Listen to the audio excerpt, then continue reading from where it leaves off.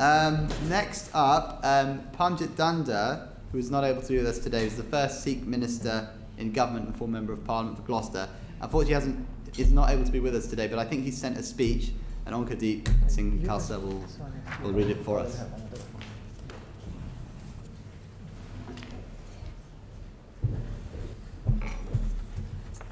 Hello, so I'm the proxy today.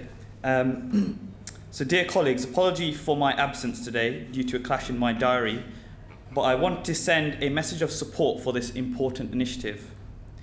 In the last Parliament, Gordon Brown asked me to be Minister for Community Cohesion, with responsibility for the UK's faith communities.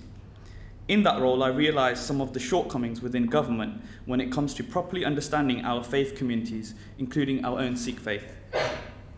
Fortunately, from my own upbringing, I was able to share some of the good work and links I'd experienced, work we should celebrate.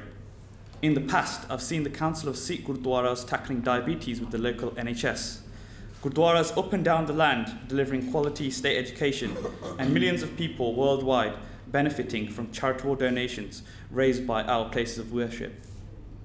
However, governments need data. Community cohesion projects are plugged into local poverty indices and quality local links. The British Sikh Report can help make those connections and provide some data that could benefit Sikh communities. I have seen other faiths and communities benefit from this kind of information, and I hope UK Sikhs can do that as well. With best wishes for a successful event, Parmjit Dhanda.